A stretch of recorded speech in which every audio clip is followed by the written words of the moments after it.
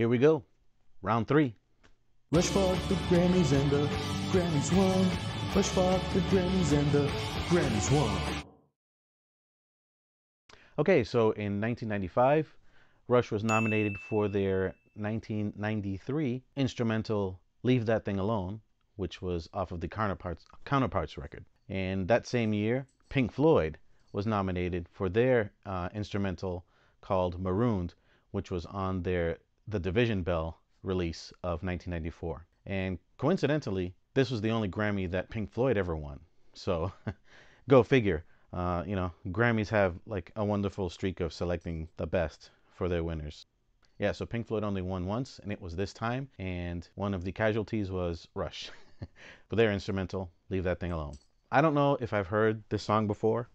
Just like the previous entry, I didn't know I heard it until I actually heard it. But Marooned, I know nothing about it. Maybe some of you have heard it, maybe not, but I'm going to consider it a first for me. So let's get right into it. Let's listen to Marooned by Pink Floyd and see if that song deserved the Grammy over Rush's Leave That Thing Alone. I do have to say that Leave That Thing Alone is not my favorite instrumental from Rush. I actually like Where's My Thing better than Leave That Thing Alone. And I think the reason Rush dropped Where's My Thing is because right in the next record they had this new instrumental, Leave That Thing Alone, and they just carried it on for a few more tours until they brought Where's My Thing back in the Clockwork Angels tour. But we'll see how it fares against Marooned by Pink Floyd. And I will have to say, Pink Floyd, I believe, is a much more known band than Rush. So if we're talking about just popularity, I think Pink Floyd will win that one. But we'll see if the song holds up. We'll see if Marooned holds up against Leave That Thing Alone to see if they actually deserve to win that Grammy. So let's give it a whirl. Alrighty. So here we go. We're going to listen to Marooned by Pink Floyd off of their 1994 release, The Division Bell. Here we go.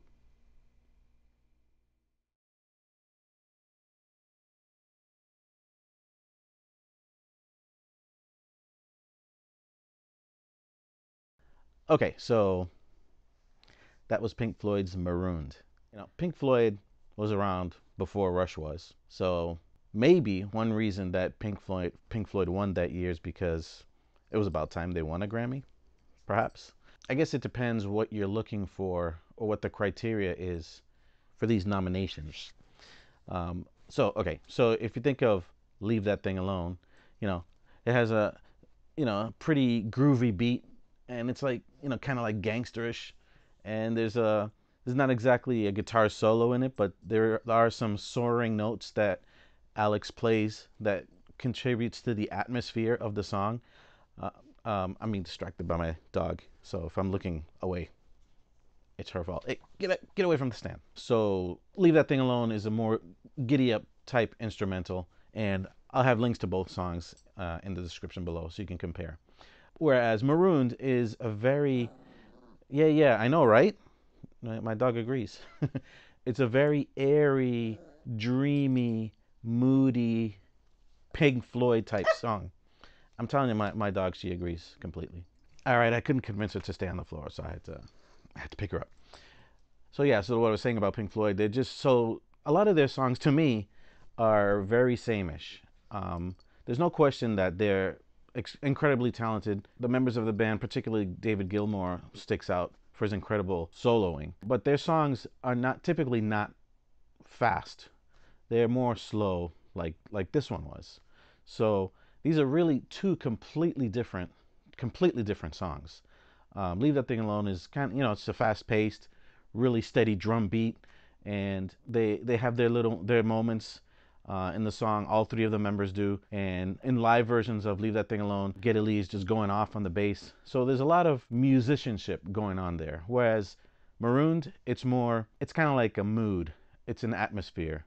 And I think a lot of people take a passage to Bangkok to enjoy the music of Pink Floyd, if you know what I mean. In any case, I liked it. I liked Marooned. And, as a Rush fan, I'm trying to be as objective as possible as far as which one I like more.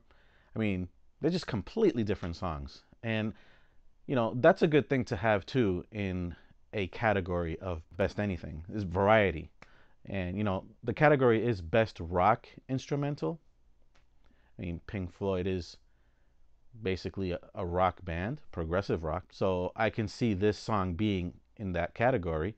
It's not as hard rocking as Leave That Thing Alone, but it's a good song. Do I think it should have beat Leave That Thing Alone? I don't know. I think I'm a little indecisive as to if actually this song deserved to leave if this song deserved to beat Leave That Thing Alone for the Grammy. I think that in that year, because these two songs were there, I think Pink Floyd, because of their popularity, I would think that they won over Rush for this category. So I'm not going to complain too much that Pink Floyd won that year, because it's Pink Floyd. They're huge, and they were also an influence on Rush in the early years, especially on Geddy and Alex. Then when Neil came in, I think he was influenced by them as well. So I don't think even the bands of Rush, if they ever cared about winning a Grammy or not, would not mind losing to Pink Floyd, one of their influences. So do I think the Grammys got it right in 1995 to select Pink Floyd's Marooned over Rush's Leave That Thing Alone? I'm not going to say they got it right, but I don't think they got it wrong. Anyway, that's my reaction to Marooned and to Rush versus the Grammys in this round. I'm going to call it pretty much a draw because it really depends on what you like, and in this case, who was most popular. And I think Pink Floyd had the edge. This is Omar of All About Rush and Lumi, and we'll see you in the next video. Good job, Lumi. Okay.